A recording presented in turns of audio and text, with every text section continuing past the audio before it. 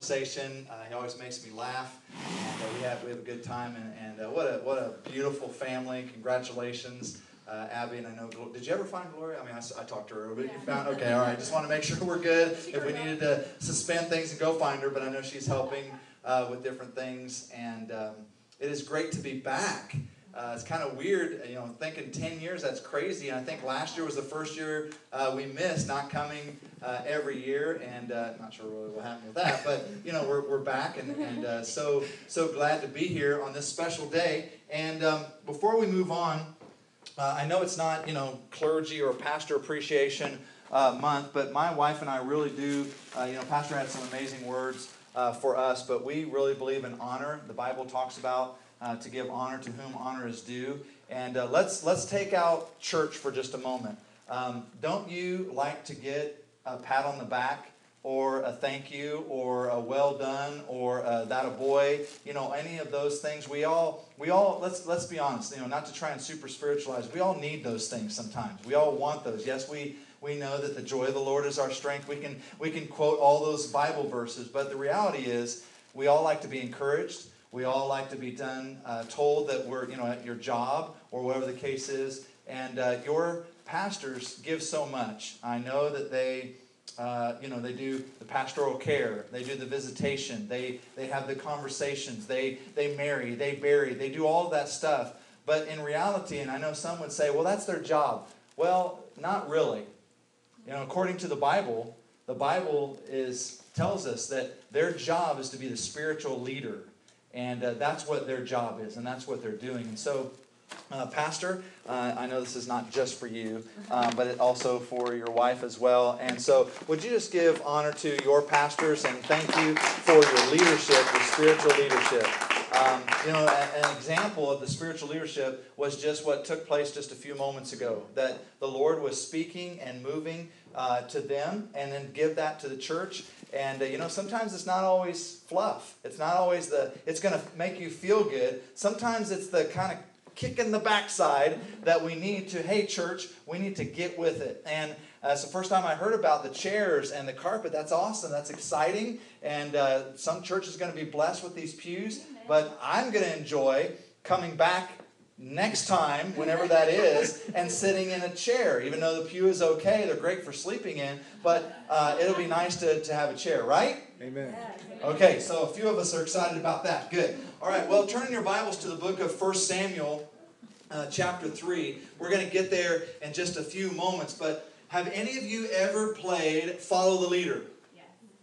Maybe not like yesterday or last week, because we're a little bit more mature, we're a little bit more sophisticated now. But maybe you have to think back to when you were in middle school or elementary school or Sunday school or something like that. But, Follow the Leader is fun. And I think we have some pictures. Yeah, you see these little kids. I mean, that's what is so fun. Pastor talked about us being in youth ministry and very kind words. And by the way, I'm going to sign you up that you're going to Wales with us next year, okay? That would be awesome. And, Follow the Leader is so fun. And I always like being the lead. I mean, that's kind of my nature. I like being the lead. And probably because in my demented mindset, I wanted to make it the most difficult, tricky. I mean, I wanted, not just, okay, let's, march like this. I wanted them to crawl under things and jump over things and kind of, in a way, maybe hope they fell or, whatever, all that kind of stuff. But that was the leading part. And how many of you naturally gravitate towards being a leader? Okay, a couple of us. Well, then the rest of you are the follower. You were the ones that were the ones behind, and you were just kind of going along, and whatever the leader said, that's what you did, and all of that. But no matter if you were the leader or the follower, it made me think about what was that for you? If you were the leader, what thoughts went through your mind? Not necessarily in follow the leader at that time, but as a leader, what goes through your mind? No matter if it's in your job, if it's in your home, in your personal life. But what about you as a follower? Are you one of those that needs to be in control? Or are you okay with letting somebody else take the lead? How do you feel when maybe somebody that's leading you makes it tricky, makes it a little bit difficult. Maybe there's a struggle that's involved. You know, all of those questions kind of go through my mind, and we've probably all been on both sides. Well, if you're a leader, you're not always a leader. The reality is all of us are following somebody. There's nobody, maybe with the exception of the President of the United States, who, you know, as the leader of the free world and all of that. But we are all, no matter if you are the CEO, you are the boss, you are the big dog, whatever it is, we all have to follow somebody. And then if you're a follower, that puts you in a whole nother category of having to think through all these dynamics. We've all been on one side. So today is a day that is really nationwide, is National Youth Day. That's what this day we're celebrating, and I love this day.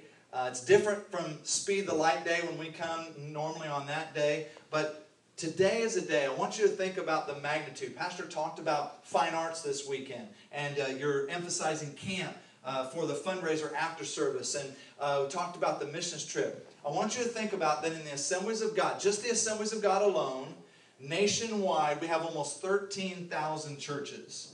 Okay, that's awesome. Incredible.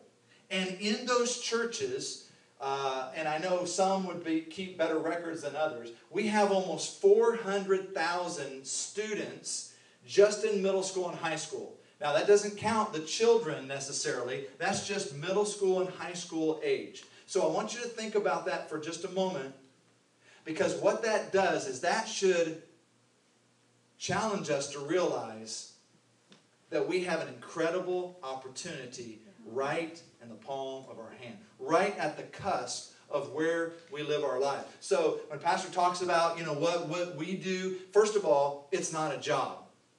It's a calling. Amen. My junior year in high school, God called me to ministry, but specifically youth ministry, and I'm still doing it. Yeah, I know, as Pastor said, we're around the same age. He looks better, and he's a lot younger looking than I am. But you know what? A lot of people say, hey, when are you going to get a real job? You know, when are you going to grow up? Well, when God calls me. When He tells me to move, that's when I'm going to move. When He tells me to do the next thing, that's what I'm going to do. So in the meantime, Abby and Gloria, you guys are stuck with us. PK retreats and camps and all that kind of stuff. But I think about the opportunity that we have. But it's also a tremendous responsibility. That's right. But you know what? We don't bear that our own. We don't bear that. Yes, we have the title of District Youth Director for the state of Kansas, and we get to do those things. But you know what? That responsibility does not just fall on my wife and I. Your responsibility is not just for your family. Your responsibility is not just for yourself and your family, but I want to challenge us today, I believe, that we all bear that responsibility. Just like baby dedications. You know, we've been a part, we've seen all of those, and you know, the reality is when we are dedicating that baby, we're not saying, hey, this baby is going to make it to heaven because of that, because they have to make their own decision when they get to a certain age. But not only is it for the parents, but what I like about that is at that moment, it's for all the church as well. That's right. Because we bear responsibility. Not that we're to say, hey, parent, you need to raise and train your kid this way, or hey kid, not do this or don't do that. There may be times for that, but the reality is, and you're going to see what we're looking at this morning, is we bear an incredible responsibility, as you saw the title of the message, to lead the way. And I believe that God wants to challenge us, and I'm hoping that you won't be in this place today. Maybe your kids are old and grown and gone out of the house. Well, I've been told my kids aren't there yet. I have a senior, and I have a junior, and a 13-year-old, a 7th grader. And everybody that's told me is, hey, you'll never stop parenting. That's right. And I'm kind of like, really? I was kind of hoping that, I love my kids, but I was kind of hoping that when they got out of the house and on their own, I was kind of done with that. But evidently, from what I said, that doesn't ever end.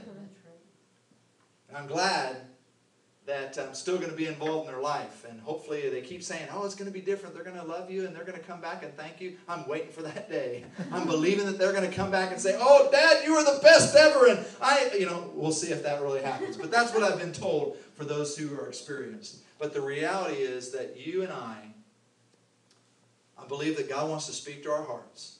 No matter where we are in our life, no matter who's left in our home, we still come in contact with the next generation. Now, for those of you that are more seasoned than others, there are going to be more generations for you to lead the way. For those of you, and especially students who are here, you know what? Don't say that it's just because we're going to see a story here of two characters. It's not just for the adults, but students have a responsibility as well to bear that, leading the way, if you will, following the leader, and letting those kids who are following you. I say every year at camp. Because we have student staff who help us. We have adults, I use that word adult loosely, like Pastor, he talked about that, an adult. We have those adults that come and serve, but we also have students that come. And I tell every year our student staff, because you have to have completed 8th grade in order to help. All of those kids that come to kids camp, and all those kids that aren't that age, they watch every one of those high school students come to camp. And they're always like, I can't wait to staff. Yes, they like being around camp and all that, but the reality is they watch those students and they're like, I see them. And I want to be like them in a way. And so for you and I, how are we leading the way? How are we leading the way for the next generation? How are we leading the way? As Pastor was talking about that seat, and it sparked something I got to thinking about, that is so true for you and I. Because we have a tendency to think, well, okay, I'm just worried about right now. I just want to buy my seat for right now. And that's great. That's awesome. But for me, I don't want to do something that's just for the right now. I don't want to be able to buy it so that I can put a sticker or a plaque on there that says, D.Stroud sat here. D.Stroud gave so much money and I had this chair. What I want is so that I can have that chair for now, but also for those who are going to come after me, and the next chair, and the next chair, and the next chair. And I believe that God wants to speak to us in a profound way this morning, because we have an opportunity to understand that we can and should be leading the way. Amen. For students to understand that they can follow us and do something. So that brings us to our story in 1 Samuel chapter 3. And would you do me a favor? You just need to change. I'm going to be standing for a while, but why don't you stand as we read the Word of God this morning. In 1 Samuel chapter 3, I'm going to be reading from the New Living Translation. Verse 1, meanwhile, and we'll get there in just a few moments. Meanwhile, what happened before that? But meanwhile, the boy Samuel. So here's one character. The boy Samuel served the Lord by assisting Eli. There's our second character. Now in those days, at that point we don't really know. Assisting, what does that mean? We're going to find out. But in those days, messages from the Lord were very rare. And that's something that I don't have time to get into. And visions were quite uncommon. Verse 2, one night.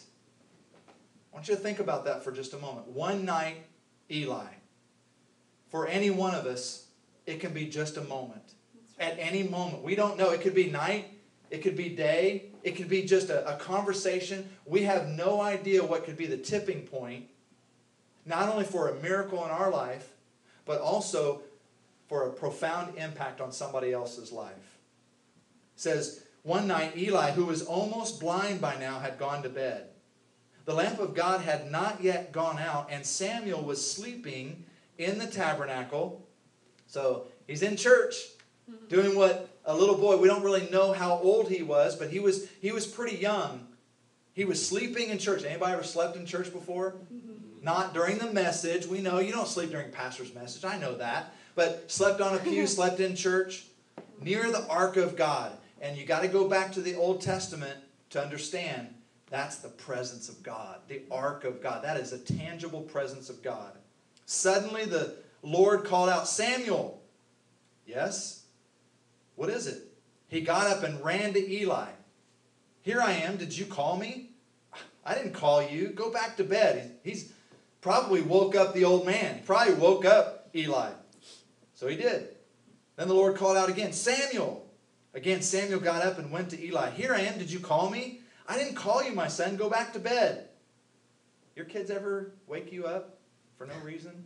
When you're asleep, you just got into that REM sleep, you know, you're sleeping good, and some noise, or they wake you up, it's like, go to bed!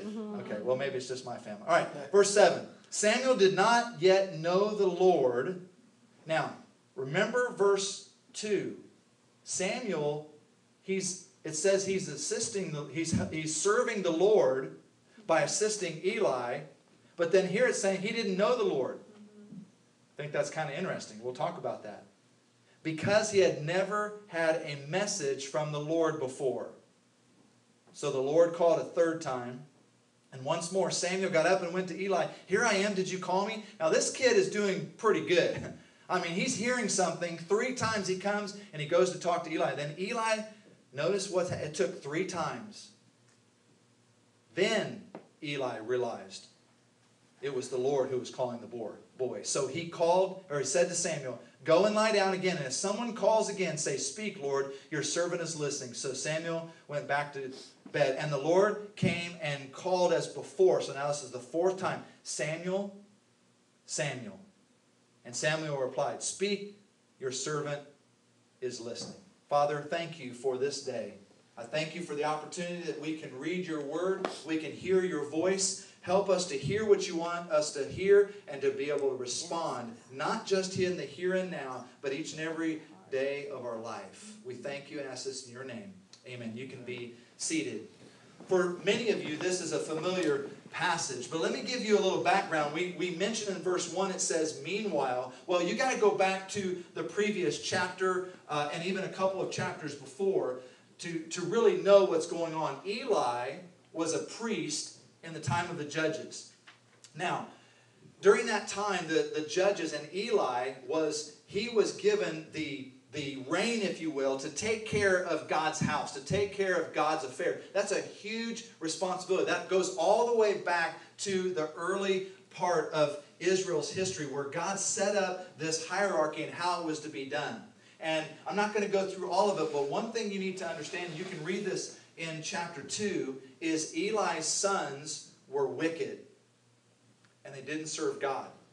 So let's kind of contemporize this now. We're talking about a pastor whose sons didn't serve God and they were wicked.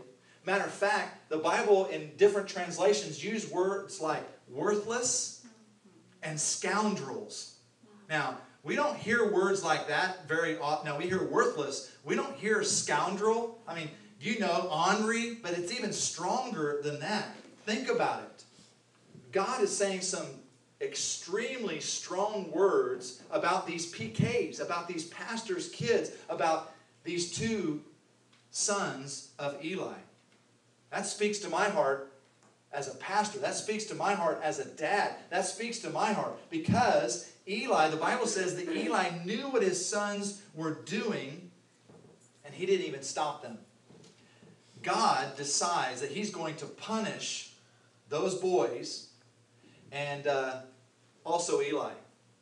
The tribe of Levi was promised that they would always be priests. You have to go back earlier in the Old Testament. And God says that he's going to change that. So God sets up this structure and the way that it's going to be. And hey, the Levites are going to do this. And the Danites and all these things. And the Levites, in essence, had the most important, the best job in that they were taking care of God's affairs. And it had been this way up until now. And because of the actions of his sons, God changes that. He says, I'm going to change it. I said this is the way that it's going to be, but I'm going to change it, and this is what's going to happen. The family line will end with Eli's sons, and they will no longer be priests again. For those of you who are fathers, I want you to think about the magnitude, and there's a lot of spiritual correlation there. But imagine if God, or if anybody came up and said, hey, I'm going to shut your line down, you're going to be cursed, and your name, your family name, and for a guy, that's a big deal. I tell my kids when you're going to school or when you're going to do something, hey, remember, you're a Stroud. That means a lot to me. My name, my reputation. how we handle ourselves, what people think of us. And we're not trying to be people pleasers, but I want to do things the right way. And that if somebody came along and said, hey, your line is going to be wiped out, that would be a big deal to me. But why? Because of what took place. Not just, yes, those boys had their own decisions to make. But I believe what God wants us to understand is that Eli could have done something about it. That's right. Yes, they may have been able to make their own decisions and they have to pay for those consequences. We understand that as parents. We don't like when our kids do something that's going to hurt them. But there are times when the reality is that, hey, you know what? You made that decision. Now you have to pay for that consequence. And as a parent, that pains me. Yes. But that's what's got to happen. But Eli didn't do anything about it. He looked the other way. And there are too many parents, both real parents of children and spiritual parents, that are looking the other way. That's right. They're saying, hey, you know what? I see what's going on, but somebody else will take up the responsibility. That's somebody else's job. And I believe what God is wanting us to understand is that it's our responsibility, each and every one of us. So that's a background, but now that brings us to Samuel. While all this is happening, Samuel is a little boy. He's growing up under the leadership of Eli. Now, we don't know all the details, but I've got to believe by what we've read that Samuel has to be a very perceptive little kid. If you've ever been around kids can sniff out a fake. They can sniff out the truth. They can sniff out. They may not. That's why the Bible talks about their innocence, because they can notice those things. And I believe that Samuel, even though he's not a part of Eli's family, he's noticing what those boys are doing. But even more so, he's noticing that Eli is not doing anything about it. He's looking the other way. He's in the house. He's in the church and he's ministering. And 1 Samuel chapter 2 says that even though he is only a boy, he's serving the Lord. Let me pause for just a moment. You and I think, need to grasp the importance and never forget that no matter how young, no matter what they look like, no matter what their last name is, no matter what their home situation is, that you and I need to understand that God can and is and will use children, and He will use students. That's right. That we should not look down on them, and you'll hear some examples and stories in just a few minutes. We can't, hey, you're just a kid. Now, I understand experience. I understand that there are some things, the school of hard knocks, there are some times that students, we don't want to just give them everything and let them, trust me, my boys are going to mow the yard. Okay? I am strong enough. I am able to do it. I've been doing it long enough, but I believe that's why God gave me boys and strong boys, that they can do the yard. They need to learn that. They need to learn that responsibility. But I also need to know that God can speak to them personally. He can use them personally. He can use them and speak to them in a powerful way. That's what was happening with Samuel. So that brings us to our actual text. As we've looked at all this background. And I believe that the details that are filled in here are symbolic and relevant not only to the events of what happened then, but also can translate to you and I today. And there are a few insights that I want us to look at that will help us as we lead the way for the next generation. The first insight is spiritual insight. Look at, as we talked about, Eli's eyes. And it was an extension of his spiritual insight. The Bible says that in one translation, his eyes were so weak that he could barely see. Or in what I read, that he was almost blind. Now, here is a priest who has been charged by God Himself to take up the responsibilities and to do the work of God and take care of the church, and very much just like pastor and what he does on behalf of God's people. He is not only not able to see physically, but I believe that he is not seeing spiritually as well what his boys are doing. And let me ask us a few questions. As a generation of who has others following us, no matter what the age are, what are we seeing and perceiving spiritually? Think about that for a moment. What is God revealing to you through His Word? How is God speaking to you by His Holy Spirit? And what is God doing in and through you and I, not just through our pastor?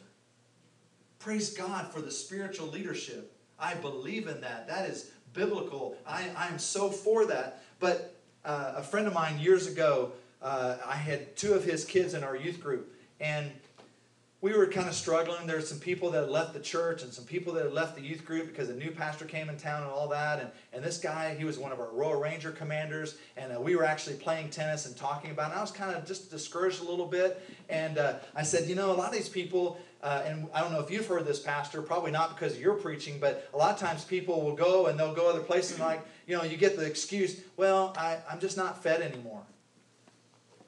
And I was discouraged by that. And this dad said, hey, you know what? I always thought when I sit down at the dinner table, I've got to take this food and feed myself. I'm old enough, I've got to feed myself. And he said, they're old enough, they've got to feed themselves. And that really encouraged me. That really liberated me to understand, yes, I have a spiritual responsibility to present the Word of God and to study and know what God is saying. But the reality is that you and I in the pew, and every day on Monday and Tuesday and Wednesday, Thursday, Friday, and Saturday, we've got to feed ourselves. I'm starving right now. My stomach is growling. And you know what? I'm going to eat. I don't know what I'm going to eat, where I'm going to eat, I'm going to eat.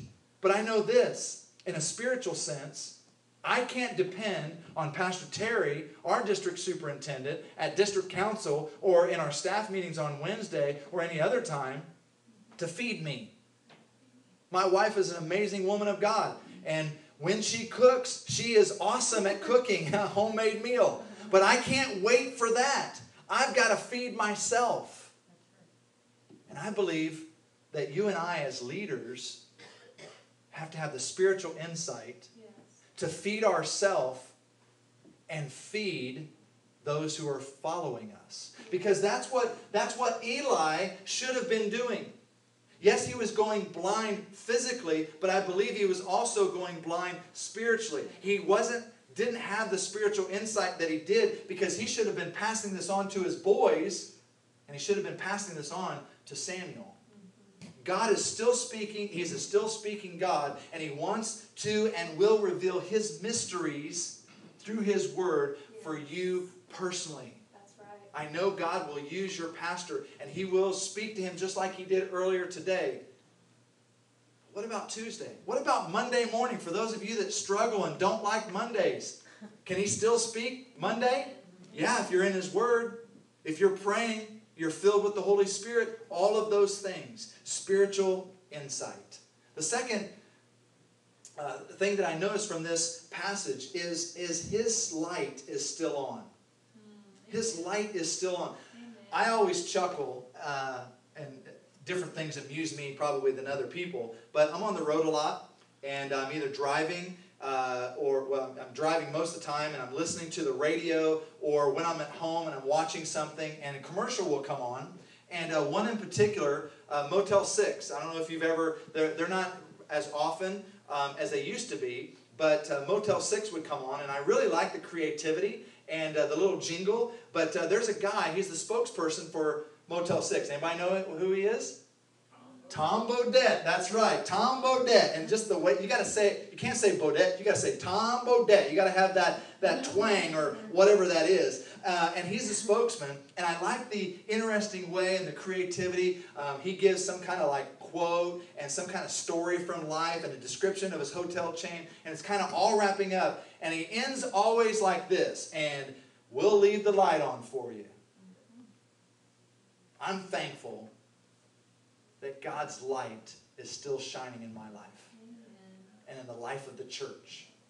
And I love coming back to places, not just one time, like here, because as Pastor said, we get to see Him in lots of situations, and it wasn't as bad as he made it sound. but coming to the church and seeing, and again, next time, seeing not just the look of the church, of the pews and the chairs, but also what God is doing. The most important thing is what is God doing in the life spiritually of us as individuals and then corporately as a church. I know this world seems bleak. I know we hear all, between the race stuff and the violence and, the agendas of same-sex. I know. I'm bombarded by social media. That's where I get my info. And I know it sounds bleak. I know it sounds horrible. It's kind of like, man, I would just like to tune it all off and not listen to any of it. But we can't do that. But in the middle of all of that, I know this, that God's light is still shining. That's right. There is a brightness, as Carrie was talking about, that there is a word of our testimony, the blood of the Lamb. He is still shining bright. The mention of the lamp of God in verse 3, still burning, is not only a temporal thing, like a candle, if you will, but it also realizes the symbol of Samuel's presence in a place where there was probably the worship center, as we know, the tabernacle. And we get a sense that because of Eli's passivity and because of the sin of his boys, and it says that Eli was in bed, and I believe that, yes, he was physically in bed, but I think a lot of times he was spiritually in bed as well.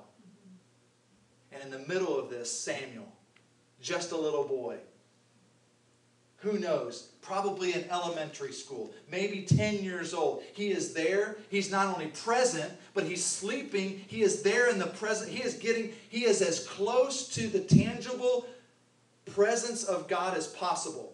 In the tabernacle, in the church, on the pew, on the platform, next to the pulpit, whatever you want to call it, he is there. And I think that that's significant of what God is wanting to speak. Eli wasn't as close to the presence of God that Samuel was, even though he was the priest of God. That's powerful. That's significant. Because you and I are supposed to be more spiritually mature and be leading the way for the next generations that are following us. His light should be in us. His light should be shining. So when a student or a child comes in contact with you, they should see, in essence, the very encounter of God. Just like Moses, his whole face was changed because he encountered God. When they see you, they shouldn't see, I don't know how I'm going to make it, and man, this world is bleak and all of this, and I don't know. But instead, I'm not talking about faking it until you make it. I'm talking about, you know what? Life is hard. Life is difficult, but my God is greater. Amen.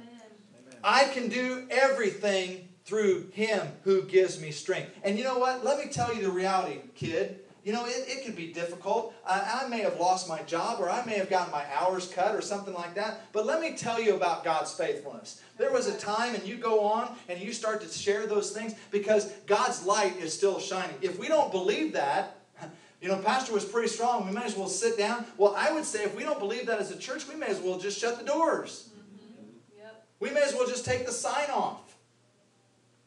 We might as well just say, you know what? I can do something else on Sunday morning or Wednesday or whenever it is.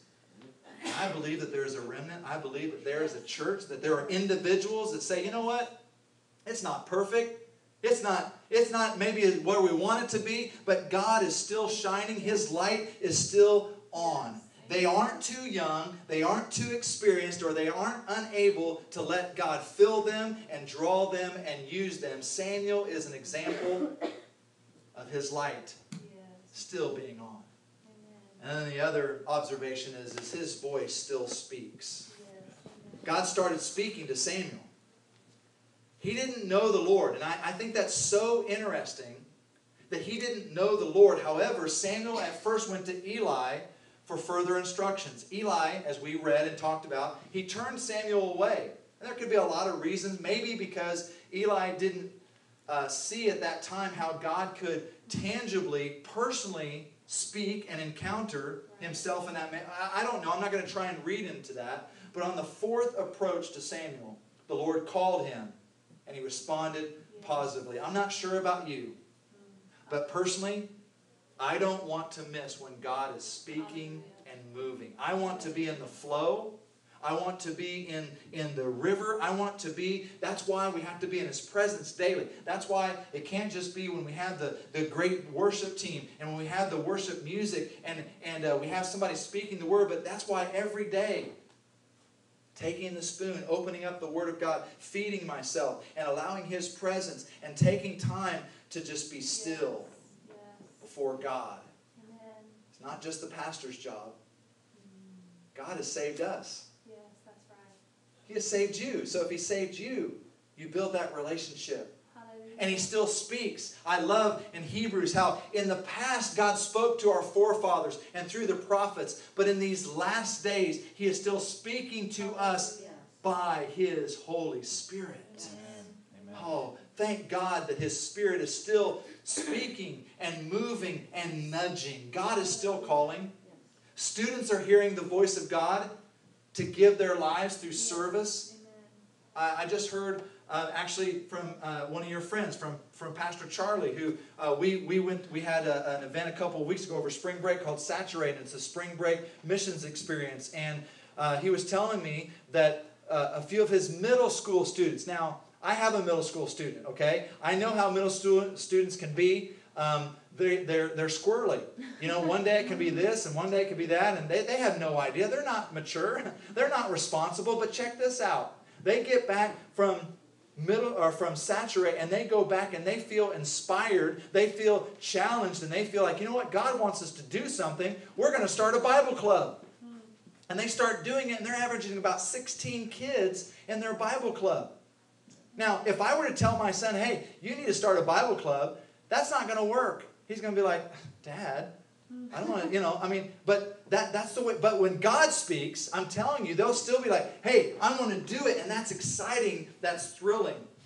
They take a stand for their beliefs. I love hearing stories about students standing up when it's difficult, standing up, writing a report, giving an oral report, whatever the case is, when there's school and all of the stuff and all of the negativity and all of the sexuality and all of that, where students are still letting God speak to them and use them and do something amazing. Amen. It's happening through giving.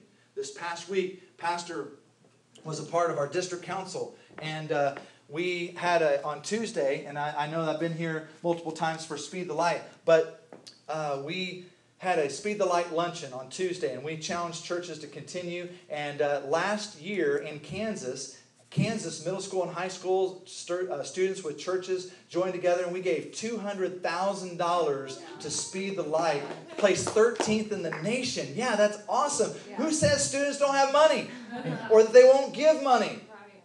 And then your church. Your church. 60 churches in the state of Kansas gave to Speed the Light out of 143. That's a whole nother thing that I'm not going to get into. 60 out of 143. But your church ranked 16th. 12. Thank you. Come on now. Yeah, sorry. 12 out of 60. Over $3,000. And so I know that they are gone, but would you pass this on to them and thank them? And I'll get to talk to them hopefully in person. But congratulations. Thank you. See, that's not just a leader, but that's students. Yes. God speaking and moving and challenging and realize, you know what? I've got to do my part. I have to do something. He's still doing it. Missions, Brandy and Marilyn, thank you. On and on and on. Please extend my thank you to them. And I've got to move on. Samuel, here's the rest of the story.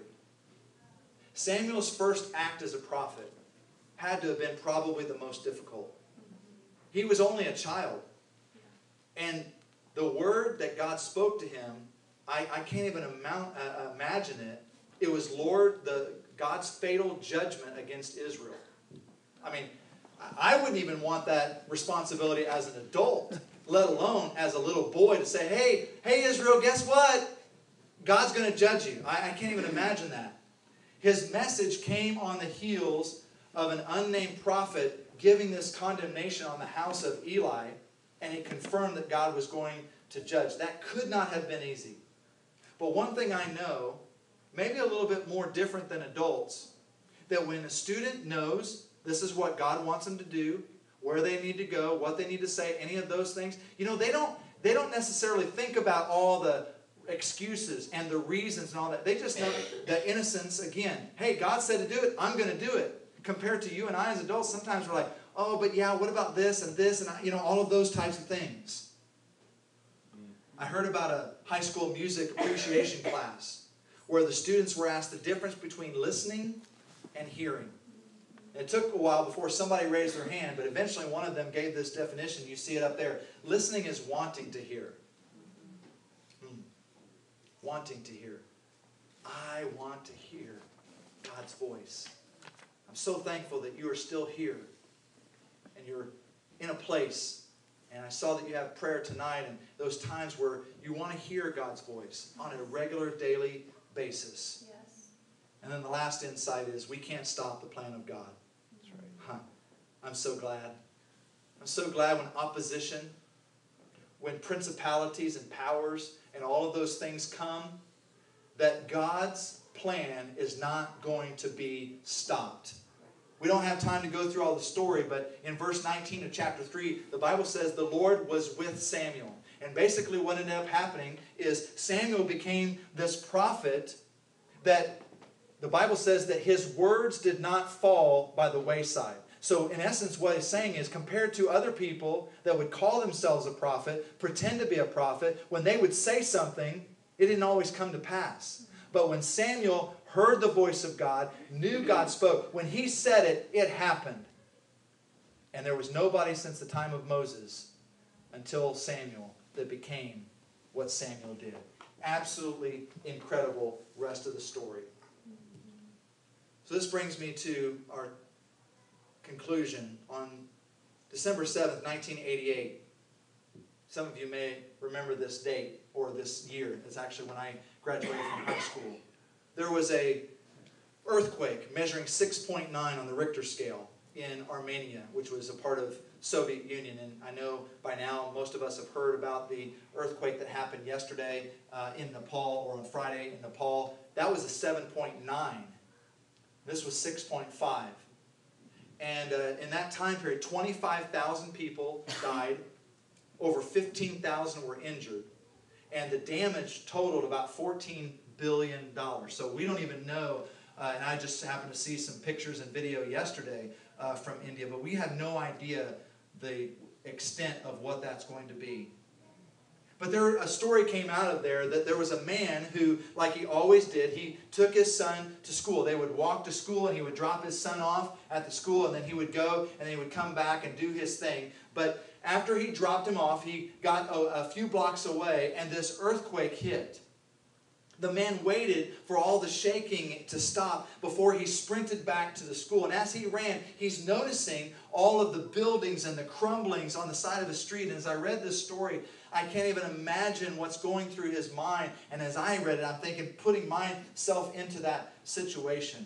People were stunned and their screams echoing all through. And when he gets back to the school is leveled in a heap. There are parents and there are police and there's all kinds of people obviously around, onlookers, and they're looking at what used to be this school. It was unsafe to do anything at that moment except for this father. This father didn't waste any time. Immediately, he started picking up stones and moving things. And eyewitnesses say that there were stones and pieces of rubble that he was moving and picking up that were larger than himself, that there's no way that he should have been able to do that. People were urging, and this is what they were saying. They said, you know they're dead, you can't help. Even a policeman encouraged him to stop. But the father kept digging and digging. Hours passed. A full day passed. No sign of his son. He didn't eat. He didn't stop. There were no other survivors, nothing else. The father just kept digging and digging and digging until out of the depths of the rubble, he heard a little small voice and a noise kind of wrestling under there. And within minutes, it revealed a small opening below the surface where he saw several kids, including his son. Armin, grab my hand. Father, it's me. Listen to what he said. I told the other kids not to worry. I told them if you were alive, you'd save me, and when you'd save me, they would be saved too. Because you promised me, no matter what, I'll always be there for you. I know in my personal life, I haven't always necessarily had a dad that was there for me. But I've always had somebody. First and foremost is my Heavenly Father. At 12 years old, I gave my heart to the Lord, and He's been leading the way for me the rest of my life. But then I had a youth pastor who brought me to the Lord.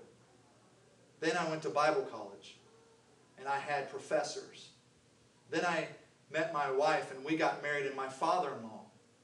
And then I came to Kansas, and I had spiritual leaders and pastors and friends that continue to lead the way for me.